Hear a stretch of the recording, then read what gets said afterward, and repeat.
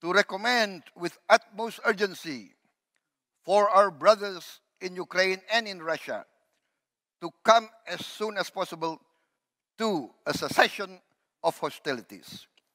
I propose that the Shangri-La dialogue find a mode of declaration urging both Ukraine and Russia to immediately start negotiations for peace.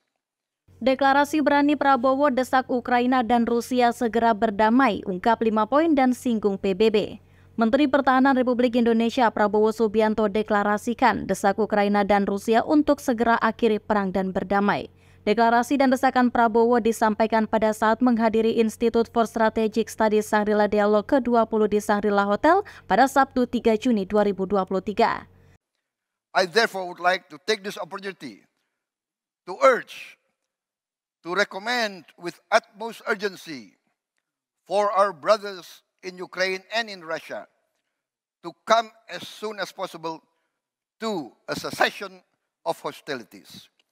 I propose that the Shangri-La dialogue find a mode of declaration urging both Ukraine and Russia to immediately start negotiations for peace.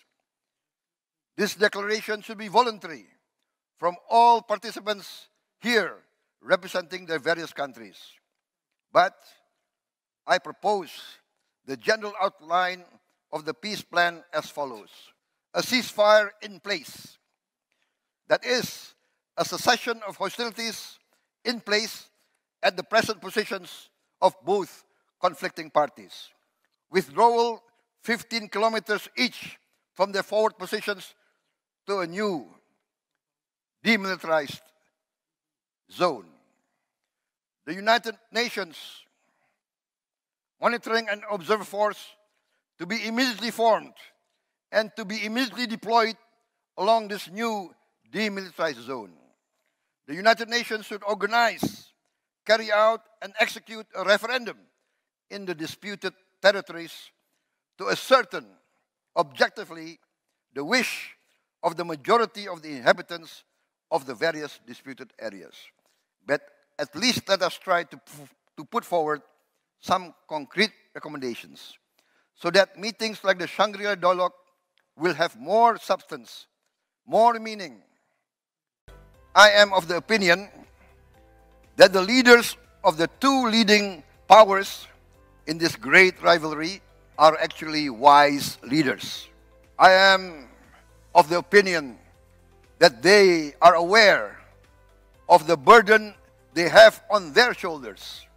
Both these great civilizations have contributed to the great advance and progress of humankind.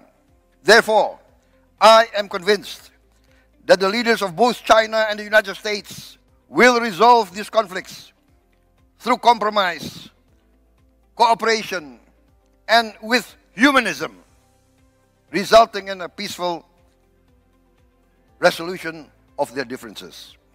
I am confident that through leadership and wisdom, great statesmanship will prevail amongst the leaders of these great powers. Perhaps I can be considered one of the eternal optimists. But this is, I think, not only my hope, but the hope of many around the world. I refer to historical examples. The conflict in Korea, for at least 5 decades, we have had some sort of peace.